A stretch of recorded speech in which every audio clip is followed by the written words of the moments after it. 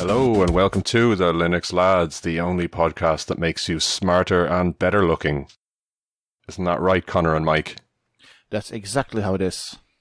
Yeah, I'm smarter and Mike's better looking. Oh dear. I was wondering which way I could. Either way, it was going to be an insult. So, Of course. Before we get into it, we're just gonna. Conor, I've been hearing that you're not having a lot of sleep lately. Why is that? I signed up with a new job recently, and they have me literally on the other side of the city in Dublin. So it's about a 2-hour commute, because I'm relying on public transport. And many people have said to me, including people in work, "Do you not have a car?" And no, unfortunately, I do not have a car, so I am relying on public transport. So it's a 2-hour commute each way. Means that I've caught up on a lot of podcasts, and also on the way home, I've been taking advantage of the Irish Rails free Wi-Fi and just opened up my work laptop, and it's like, okay, I'm just going to reply to a couple of emails that I forgot to reply to when I was in the office. So it's actually a bit of quote unquote work time for an hour. Yeah, a working commute. Yeah, those I see. I cycle to work all the time now, so I actually missed that a little bit. That's the thing you don't get when you cycle to work. You have to you can't really be watching a YouTube video that way. I'm sure some people do. Yeah, for sure. Some of them like nearly have a cinema screen. Like they have the phone on a holder on the handlebars, and you can tell they're actually watching something and listening to it while they're cycling. And it's like, please, no. I've seen guys with like massive freaking Bose headphones going down, and it's like I'm walking down the street as they're whizzing past and saying, "There's no way you're able to hear anything with those massive black headphones on the side of you." On like that can't be safe. Yeah, when you're cycling on the keys, like having noise cancelling headphones on your head is a really fucking bad idea. Anyway, Mike, you've got a new laptop. And you run Arch? No, actually, because I just got a new Entrover Kratos, and I had it for the total of about 8 hours, so I haven't had the chance to install anything on it. It came with Ubuntu 18.04. That's what I'm using. Also, I was interested in seeing if it's going to work out, if the audio that I keep on moaning about is going to work out of the box as I think Stuart Langry said it should on the Vostok Live, and it seems to have worked perfectly. I literally just plugged everything in, and all I needed to do was to select the headphones for the output, because it was automatically sending signal into the box, into a little Behringer box, and everything works fine. So yeah, otherwise the machine's amazing so far, and I might have a review next time after I've used it for a while. By the way, I believe it's pronounced Kratos. Just say. I don't think so. It's a Greek or some. Yeah, it's a Greek god of war or something. So I'm sure it's Kratos originally. It's Kratos in God of War. Yeah, it is. Oh, there's a video game. All right. Yeah. Yeah, and it's like, yeah, but I would pronounce it Kratos because I don't know. Because I'm better than you, I don't know. Yes, I'm a learned man. I should say Kratos from now on. Yeah, Entroware laptops are very sexy. I wish I had the money to get a new one, but like the stupid Apollo still works, so I have to. I like the Apollo. It's stupid for not working because I don't get a new one. God damn you, reliability! Anyway, moving swiftly on, segueing all the way till the end of the episode. I have been trying to get my Raspberry Pi 4 powered mobile Wi-Fi hotspot. Wow, that's a mouthful. As I don't know who knows this, but well, us three do, I guess. We're going to be at Dublin Maker in July 20th with the Dublin Linux community. So we have no Wi-Fi in the tent. So my idea was to get a mobile data dongle from Vodafone or some shit and pop it into a Raspberry Pi and use the onboard Wi-Fi so it can be used as an access point. And I plan to use like a full fat wireless router. And great story. I went into Laptop Lab on Georgia Street just on the chance they had a network switch that I needed. And because, you could have the option of wired and wireless. And I explained what I was doing to the guy, and he was super enthusiastic. And he actually went downstairs and got me a wireless router and a network switch, just a small one, like a small cheap one. But still, he just gave them to me for free. Wow. Because he said they're just old shit That's down awesome. in the basement, like. And Wow. yeah, exactly. Fantastic. It was so cool. And he gave me the business card, and so big shout out to Laptop Lab on Georgia Street. Back from the Future, I think, is also the name of the shop. You've probably seen it. I know the place. Yeah, Yeah. it's a very good Yeah. place. They've helped me out in the past. But your as well. man was so totally into the idea. He was very on board, and yeah. So big shout out to them. Left them a Google review and everything, and good on them. But the unfortunate thing was about the router was that it's actually an ADSL router, so it's kind of useless. So the input signal has to come from a phone line. So it's okay, yeah. yeah. So it's like still it was fun to play with. I managed to change the SSID and change the password and everything through Ethernet. It was fun. Yeah. So before we move on, let's get down to business. We have a coupon code for Azar VPN. That's a VPN provider based in Sweden. This code gets you 30% off their 3 months package. So they're a security-focused VPN provider based in Sweden. They operate servers in Europe and North America. Their servers are all owned and not rented. They're all installed on location by their engineers and running Debian Linux. They provide a WireGuard and OpenVPN option. Their client is GPL version 2 licensed, and it's available on Linux, of course. They take all major payment methods, including crypto, and you don't even have to give them an email address. Use the code LinuxLads when ordering. Make sure you click the green Add Code button to get the discount, and that's valid till 1st of January 2020. So, into the news. First up, Pinebook Pro pre-orders to go live on the 25th of July. So it's confirmed that the device will have privacy switches on the camera, Wi-Fi and microphone. Well, Wi-Fi and microphone, I should hope. The switches are on the Wi-Fi and the microphone. Yeah, it will also be equipped with a Wi-Fi chip and microphone, but it will be switchable. Yeah, that's great. I looked at the sentence and I was like, why are they saying Wi-Fi and microphone? That's... Anyway, Mike, I think you've been following this a bit.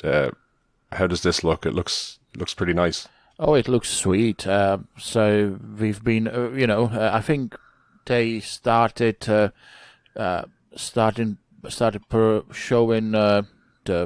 they started talking about the Pinebook Pro in the beginning of the year, and it's been a steady influx of overwhelmingly good news from Pine64 about the device.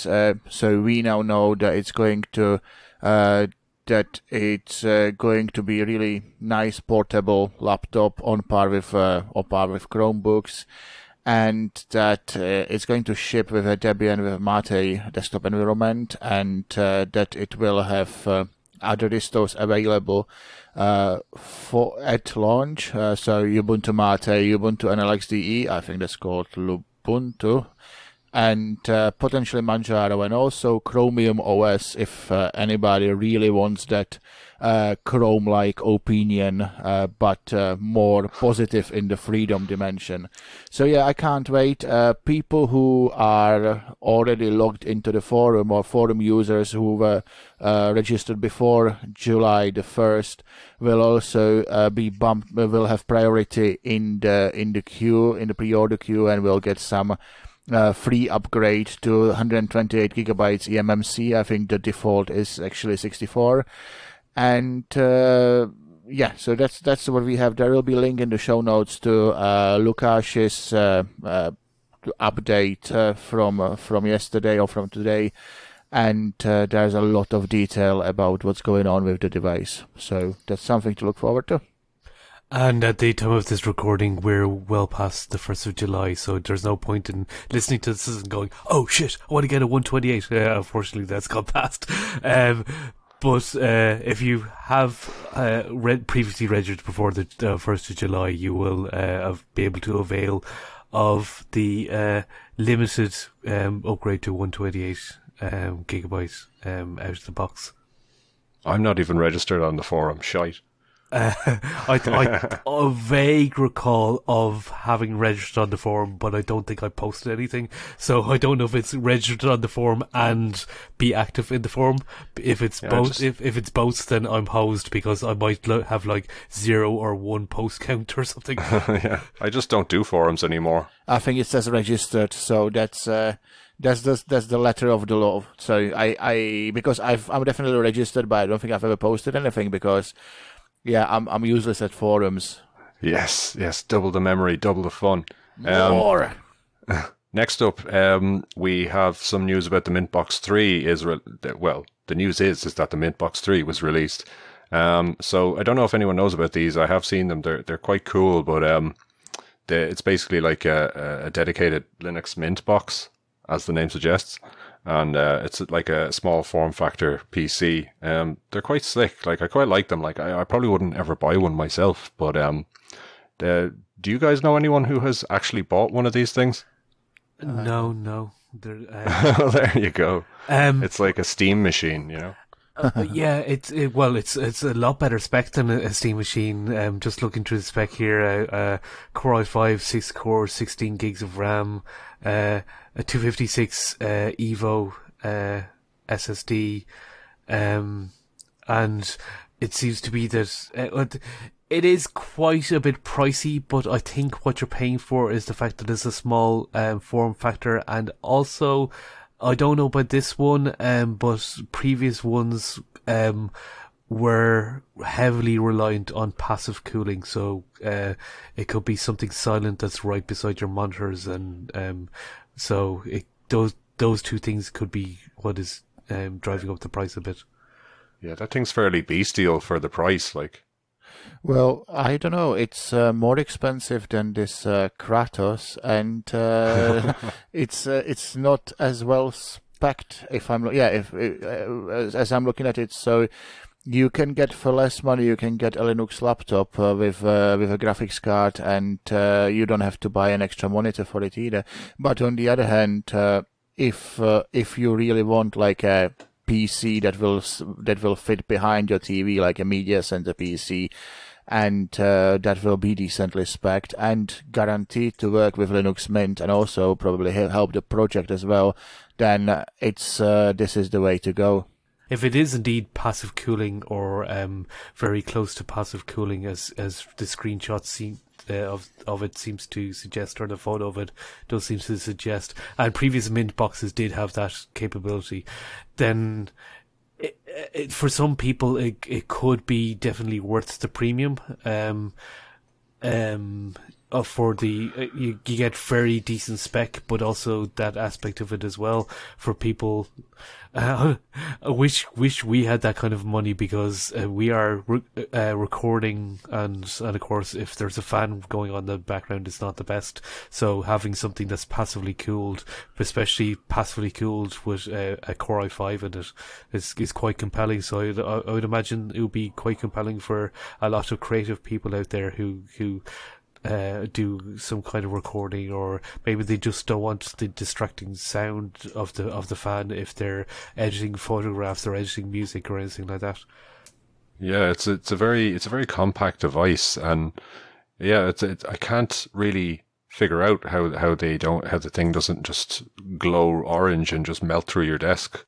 Like those are fairly beefy specs for such a small machine. But then again, I haven't really built a PC for a year or two now, so these things move fast. So the specs could be kind of amateurish by today's standards.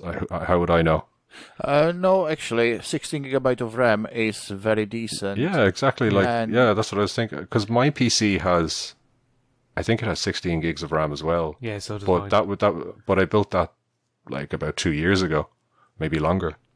And the more expensive one, for $2,700 with Core i9 and GTX 1660 Ti and 32 gigabytes of RAM and a terabyte of SSD, that is a very well spec'd machine. Like $2,700 might be a bit pricey, but in this form factor with this kind of specs, that's a good machine. Yeah. Yeah, and I suppose it's nice to have some choice in terms of Linux devices. Absolutely, choice is always good. I don't know if it was this specific manufacturer, CompuLab, but I believe Linus Tech Tips released a video about something very similar, like small form factor, very good spec, and was passively cooled as well. And that one was also a bit of a premium, but just as I said, justified in many respects. If you have that kind of money, there you are getting some value add for your money, as in the silence, compactness, and silence of the device. I don't think it was Linus himself, but it was released on the Linus Tech Tips channel. I think it was one of the camera guys or something like that, or one of the editors who's raving about that device. So it's something. If it is indeed the same manufacturer, maybe we could put that in the show notes as to give people an idea of what this looks like. Of course, that wasn't running Linux Mint. Yeah, all that will be in the show notes if you want to drop the price of a used car on that thing. So I think we should move on to the next bit of news. We've got here 10 years of Zorin OS. Not much news, just congratulations, Zorin OS. Yeah, 10 years. Absolutely. They have been going from strength to strength. We have reviewed the distribution last time, and if I recall, we all kind of liked it, didn't we? Yeah. So I do. So I assume that here's to another at least 10 years. Yeah, most certainly.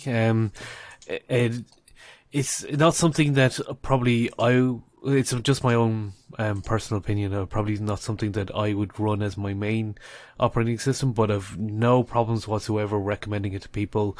There's nothing that stood out to me as being any way big or negative about it. So power to them. No problems recommending Zorin OS to people.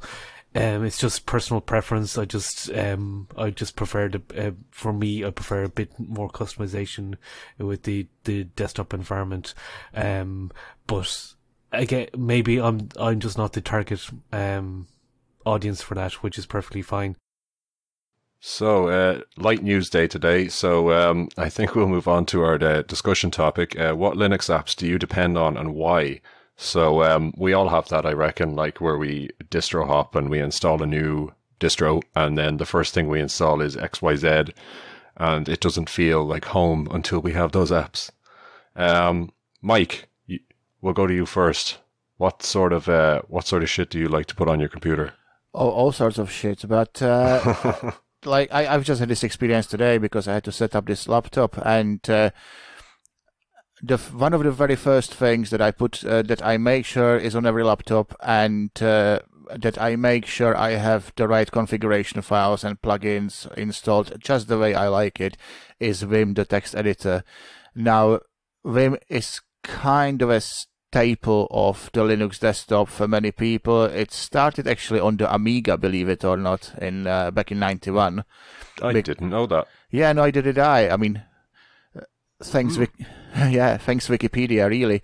The founder or the main developer, Bram Molenaar, basically saw a different editor and improved upon it, and has been doing it ever since. So it's for those who don't know what Vim is, it's basically just a text editor that functions in a GUI and on the command line. The way it works, you press, you move around in using just your keyboard. You don't need a mouse at all. It's very ergonomic. It's almost 30 years old, but it's really the way for me is the most comfortable way of writing and editing. So basically, it's the best editor in the universe. I know that there are some people with a different opinion on the matter. The people who promote their Emaxes, Sublime Text, and VS Codes and other bad life choices. I've tried all of these. No. I've tried all of these, but many of these. Yes, that one's fun, and I found that they never function exactly like Vim does. So that just means that they are inferior. And if they did function exactly like Vim does, then they would be redundant. So, I mean, what's the point? The only point of all these other editors is to expose and illuminate the brilliance of Vim. I'm not by no means an expert on Vim or even an intermediate, but Vim ensures that I have constantly something new to learn. Even though I've been using it for some time now, and I'm talking like 5 years plus, it still happens that I take some action and something unexpected happens. I think people would be annoyed by that, but I really don't mind because it helps me understand how people who voted leave feel now. That's a very, very tenuous connection. Yeah, I know, but it is there. It comes straight from my heart, That's why I have to mention it. It's not like I'm bolting Brexit onto an unrelated topic or anything. Mike, just as you were talking there about the history of Vim, I don't know anything about it, so I'm just hoping that you'd be able to provide a bit of insight into it. Didn't it start off as VI and then it eventually became Vim? So VI was a different editor. Oh, was it? I think Vim stands for, or originally, according to Wikipedia, Vim stood for VI. Let me pull it up. VI improved, wasn't it? No, that's the second stage. So it originally started as VI mimicked or VI. I can't. I'm not looking at the word now. So history. So he based it on something that was for Atari. He made it on the Amiga.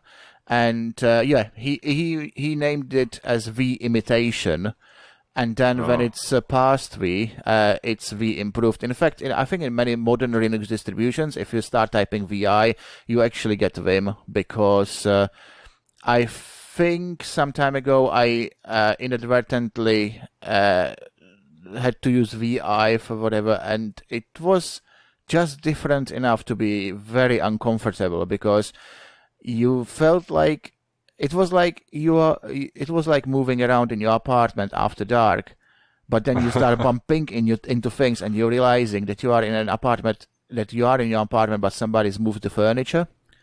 Mike has some very strong feelings on text editors. Yeah, I mean, well, that's just. I know it's a Linux podcast, and yeah, that's kind of par for course, but. Well, you see, I'm taken aback. Yeah, well, Vim is a perfection expressed in C, so I have to put it. I have to propagate. You're being a bit ambiguous with your opinions. Are you telling me that I should go stronger? Go in. Tell us how you really feel, Mike. Yeah, okay. I won't hold back then.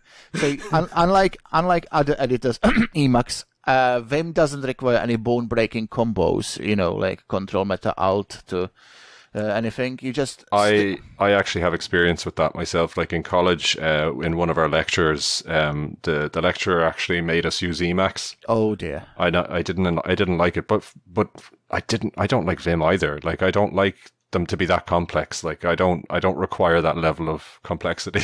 Well, maybe one day you'll see the light. I mean, I like Vim because it's very comfortable and I don't need to move some rodent around my table. I just keep my fingers on the home row and only move them as per required. It kind of suit my laziness. I'm happy to have like a 70-30 split between keyboard and mouse, respectively. That's too much. That's too complicated. Like you have to move your hand too far away, and so the way Vim works when you basically just keep your fingers on the home row and only moving them around is extremely addictive, which is a plus because I really like drugs, and once you start using Vim, you will require the shortcuts to work everywhere. So there's a lot of browser extensions for Firefox and lesser browsers that provide Vim functionality. There are Vim key bindings for editors and ADEs like PyCharm and VS Code, although they are never up to the standard of Vim. And there are programs like Qt Browser and Wizardata that are built around the Vim way of doing things. So starting using these programs after you've used Vim, it feels like putting on an old pair of slippers, very comfortable. It works the same when you are SSH in or when you are in the graphical user interface. There are a million of plugins and configuration options, but they are all in one text file, the options. So you basically just carry the file around. If you need to reinstall, you just install Vim and you take the file, put it there, and everything is extremely easy. It's not like... Oh, is that like your .bash RC file? Yeah, it's actually called .vimrc.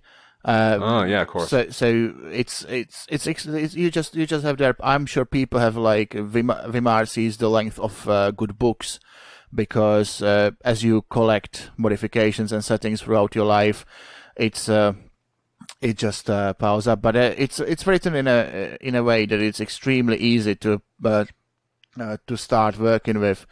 I knew a guy in college actually who was very into Emacs. He was your level of enthusiastic about Vim, but for Emacs. Oh, well. And I really would like to get you and him in the same room. Yeah, well, I think we would get along. You know, I mean, I'm saying all these things because I think it's funny, but I don't actually mind Emacs users, and some of my best friends don't mind Emacs users either. And they just don't want to be living too near them, like. No, it's they could be in their own neighborhoods. It's not tabs and spaces all over again, is it? Oh well, I have a very strong opinion on that as well. I actually do as well. It's tabs. The correct answer is fucking tabs. No, it's not. It's 4 spaces for everything. Oh Jesus. I mean, are you just trying to trigger me now? This is trolling. Yeah, anyway, basically Vim, just to sum it up, yeah, Vim... I'm also in the tabs camp. Oh my god, you guys are wrong. Basically, Vim celebrates something inherent to Linux, and that's interacting with a computer from the keyboard. And this is something that Linux does much better than Windows or the Mac. And I think... we should play to Linux's strength and propagate the use of text interfaces, and Vim is a massive part of it. I mean, I have Vim key bindings on my SSH, so pretty much whatever I do on the keyboard is in Vim shortcuts. And I think Vim has been around for a long time, and I think it's gonna stay, because for many people this is the ultimately comfortable way of interacting with a computer. That's bananas. That's crazy. How much you talked about that. No, I'm really glad that Mike chose this, and Mike is talking about it, because it does show his passion, and you can tell that Mike is very passionate about Vim, and that's expressing his view. I know, I'm not being facetious. I'm like, this genuine is great listening to you. It's just it's not something that is for me at all, really. For me, the command line is just another tool, as in I will do my updates in the command line. Right, Grant, my updates are down now. I'm back on Netflix watching Stranger Things or whatever it is. As in, okay, very compartmentalized. As in the command line is there for its thing, whether it's installing software, doing updates, anything like that. I don't live in the command line. It's the command line is brought up when I need it, and then minimized or X'd out of when I don't need it anymore, and then I'm on YouTube, or I'm playing video games, or using my computer how I want to use my computer. So but each their own. I know a lot of people are very passionate about their text editors, Mike is included, and genuinely I was why no but well, Mike is included. I wonder why. But no, it's no. I'm being genuine here. Is great to hear people express their opinions, and I learned a lot more about Vim than I was expecting to on this podcast. So yeah, certainly. for sure. Me too. It's like, yeah, we got a Vim evangelism session, whatever. I don't know, the Church of Vim right there. I don't know. I don't, because you see, for this discussion, there's a whole raft of things I install within the first day usually. But they're not all programs like I have an innate kind of love for, or like they're not programs that I use constantly and have a deep knowledge about. It's just programs that I like to have there because I like to dabble with them from time to time. And I just kind of gradually expand my knowledge on them. But like when I first, Gparted actually, that's not included in what I was just talking about. Gparted is something I put on straight away because surprisingly, it's not always included in some distros by default, which I always find quite strange. That could have changed recently. Depends on the distro, but Gparted is always quite essential for me. But then you get into other stuff like Audacity, GIMP, Blender, Godot Game Engine, Inkscape, all those kind of creative apps. I think that's a real strength of Linux nowadays, on the desktop especially, like fancy UI Linux and not Mike's cold utilitarian Linux world. I know. His But 1984 text terminals.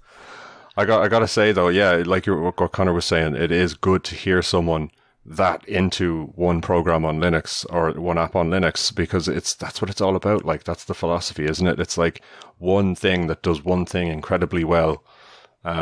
So, you know, just make an app. It doesn't have to be fancy. It doesn't have to be flashy. It just has to, you know, it's like a Formula One car.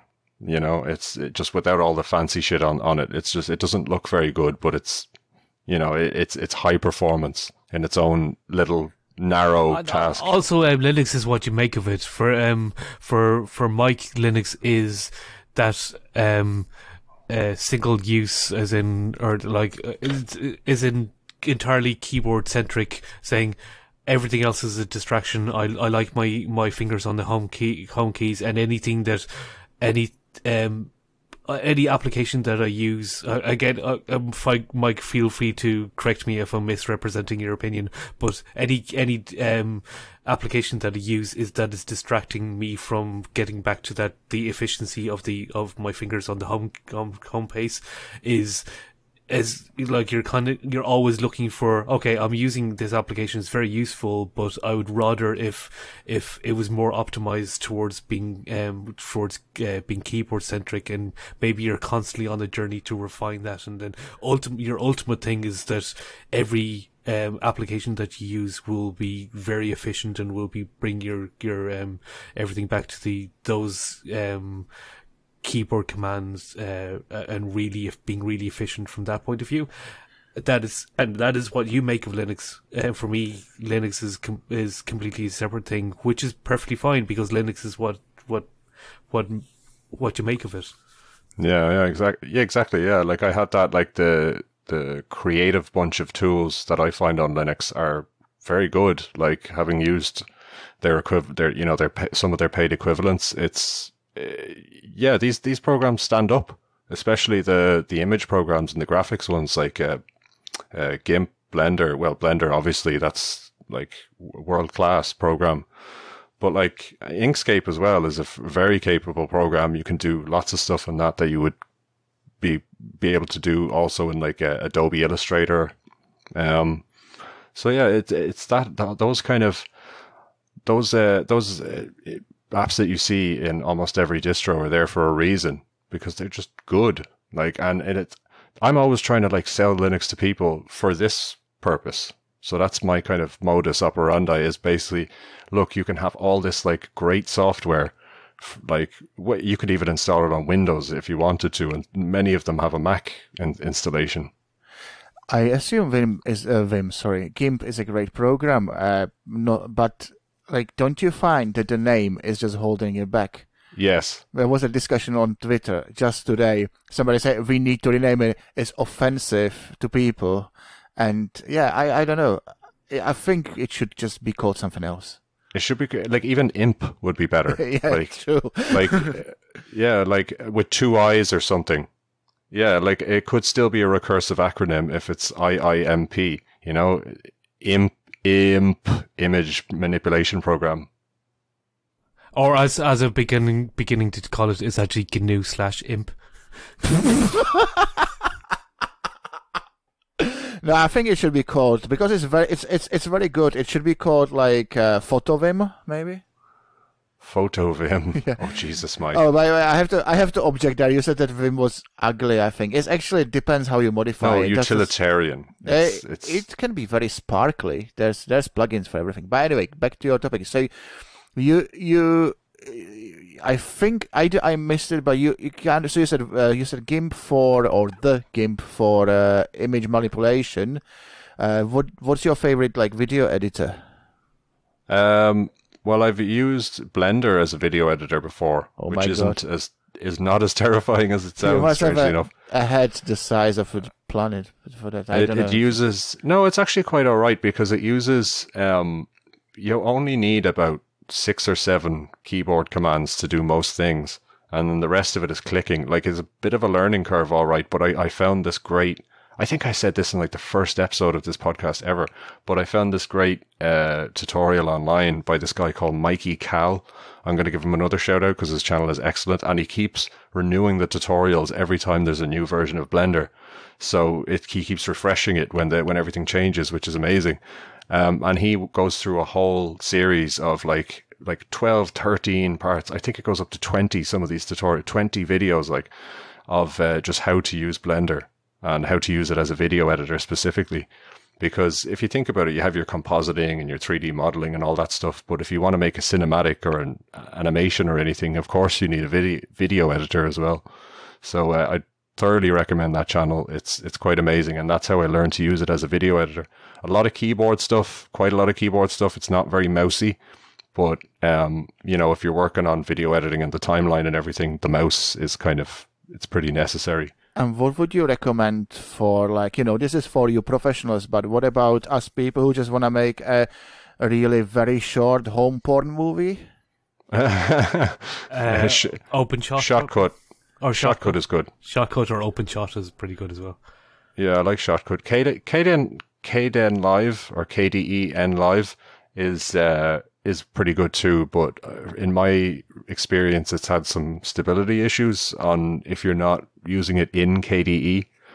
I could be wrong. I believe there's a couple of new versions out since I've really used it, but it's fine. Like, it's good. It's a good program. I definitely recommend it, but results may vary.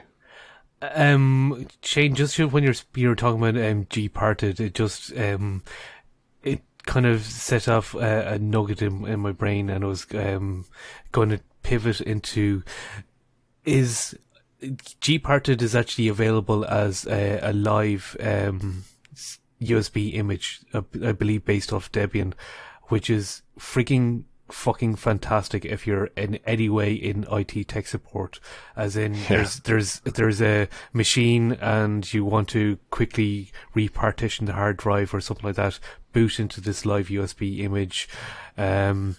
And I was actually, because obviously I'm new into my job, so I'm still shadowing some people, but there was a guy imaging a PC, and he was imaging a Windows PC, and he was doing the usual thing of putting on friggin' Microsoft Office because that's enterprise and that's what you do, blah, blah, blah, blah, blah. So he's going down through all of these applications, and as part of the image that he was rolling out on whatever the 50 computers or whatever, part of it was VLC, and I went, oh, it's. I actually said it. Oh, that's not something you see every day. That you're as part of your official snapshot image rollout that you're rolling out to these, you're including VLC. And he goes, oh yeah, VLC is really good player. And I went, oh, I was kind of in the back of my mind going, trust me, I know. and also he was using 7-Zip. 7-Zip is a fucking awesome program as well, and both VLC and 7-Zip are open source. Well, fairness, I've definitely used 7-Zip in a Windows Office environment before. There is no 7-Zip for Linux, is there? It's P7-Zip, but I think if you want to install it as a separate package, but I believe the archiver on a lot of Linux distributions it can do pretty much everything that 7-zip can do anyway. I don't know if it's based off 7-zip, but it has native support for the .7z files, the native archiver thing that's available, like GNOME archiver or whatever it is, that's inbuilt into a lot of distributions, has native support for all of those file types. So I don't know if it's implementing 7-zip or can you download 7-zip separately for Linux. I think P7-zip is something. gzip actually reads them as well. Yeah, and for Windows, I don't know if I could recommend anything other than 7-zip because 7-zip is so awesome. But if you want to get rid of the dreadful WinZip, there's one called PZip, PEA, as in the vegetable. Oh, I've seen that one. Yeah. Yeah. But anyway, why use any of those? Just freaking use 7-zip on Windows. Yeah, I just, for anything zipping related on the command line in Linux, I would just use tar or gzip or something. tar-xf, whatever's v. Which apparently isn't even necessary. No, you need to do two things. You need to, well, you don't need to, but you usually, because tar does the R5 and a compression, which you kind of realize if you try to open it on Windows, because you will have to do it in two steps in 7-zip. You have to first uncompress it and then unarchive it, whereas on most of the things on Linux, like Double Commander, you just right-click on it and decompress it there and open it there, and it will do both things at the same time. Also, a shout out, another shout out, as I was talking about useful tools for people who are doing any kind of PC or tech support, is Clonezilla. Clonezilla is such a fantastic tool for your I don't know, USB key shed or tool shed or whatever. I don't know where I was going with that, but yeah, it's another fantastic tool. So Gparted is available as a live USB image, and so is Clonezilla. Clonezilla is brilliant. Clonezilla is great. Yeah, that's I've cloned some hard drives with Clonezilla before. Also, a shout out to FileZilla. I've always loved that when I was messing around on servers and that.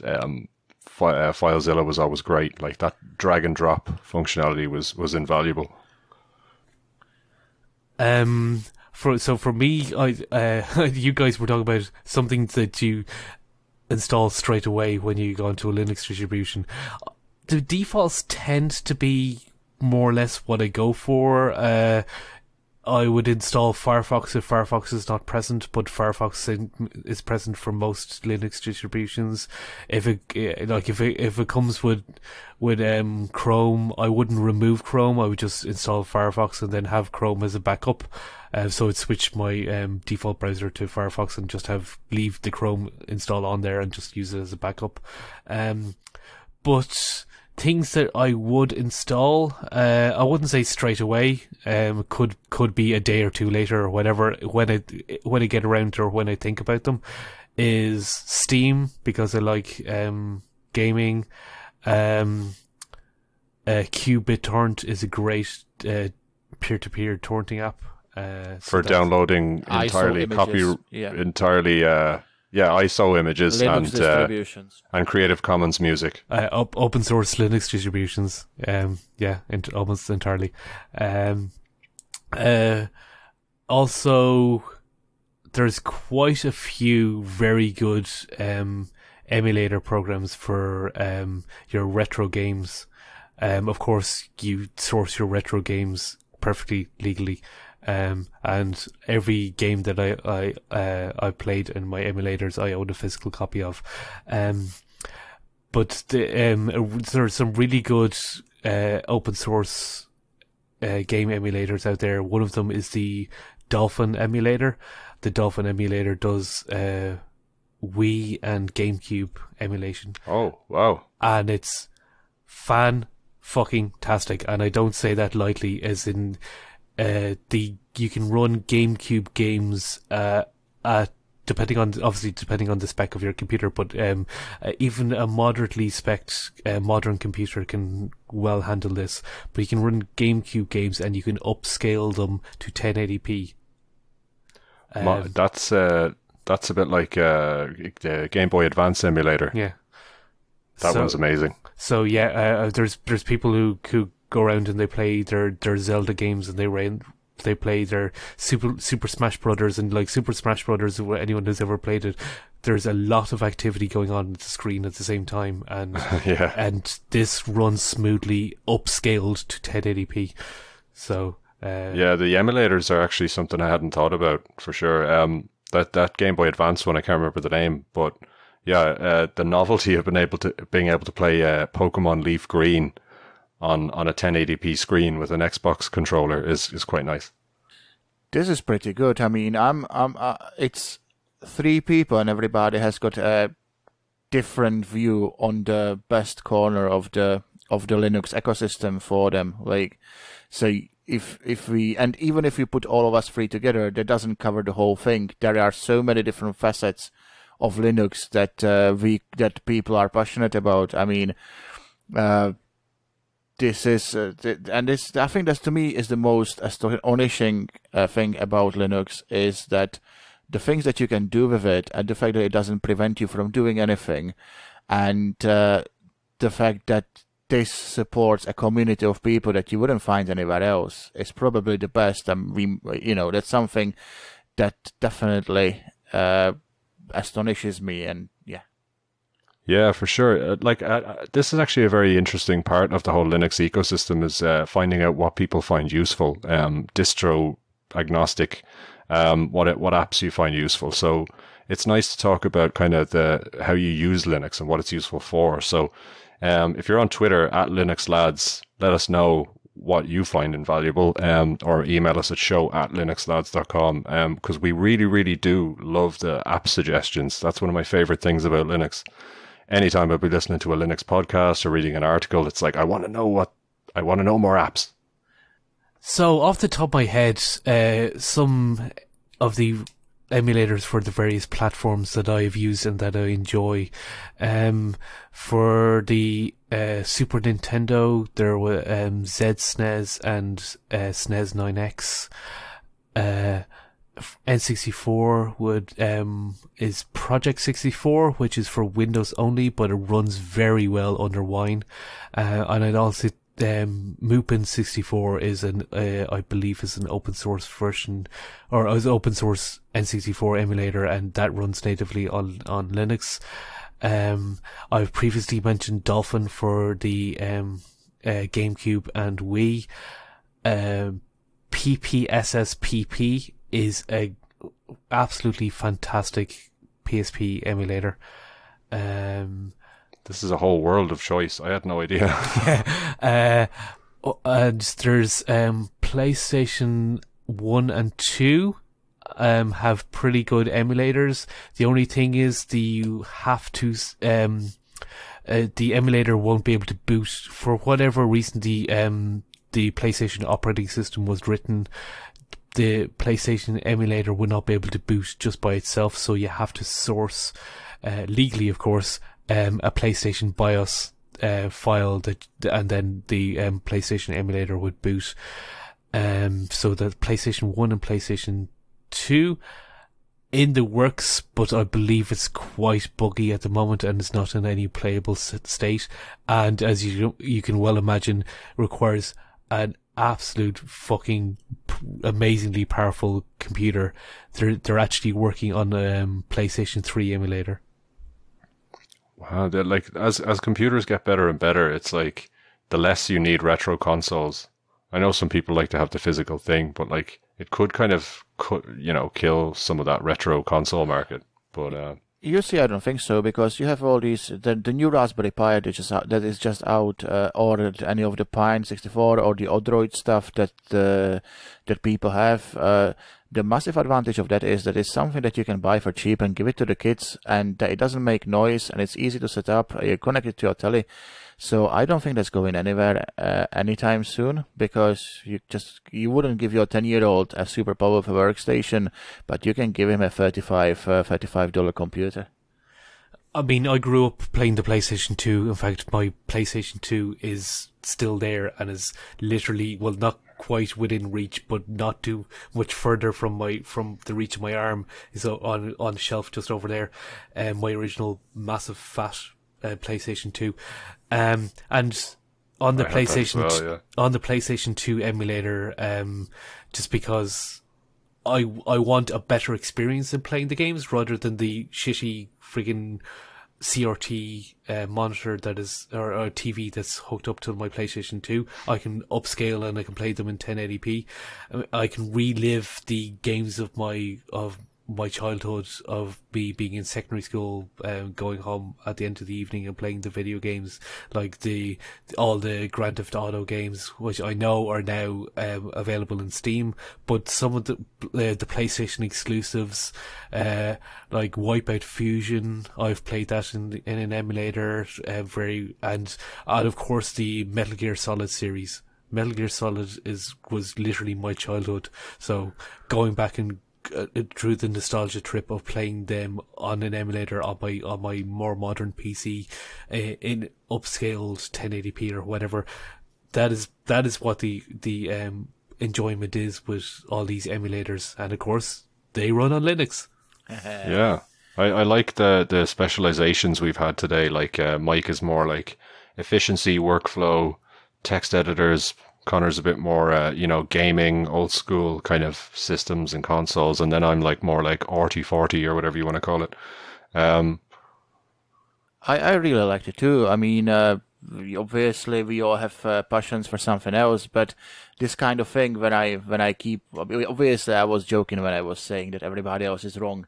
For those who didn't understand. Oh, we know you weren't, Mike. Yeah, well.